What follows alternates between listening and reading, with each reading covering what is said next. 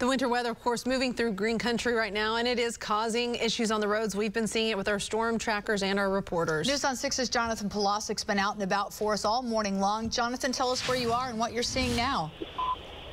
Well, we've been on the BA Expressway for the last 10 or 15 minutes or so, and so far it hadn't been too bad out here. I think I've only seen, one car just on the pulled over on the shoulder since we hopped on the BA.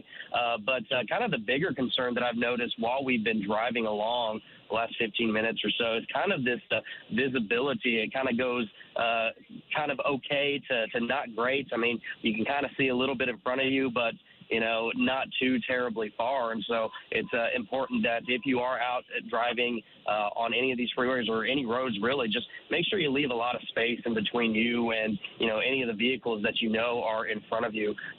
Take it slow. That way you can, give yourself as much time to stop or slow down if you absolutely have to. And again, just make sure you are taking it slow when you're on these roads this morning. We'll go ahead and toss it back to you in studio. Thank you, Jonathan.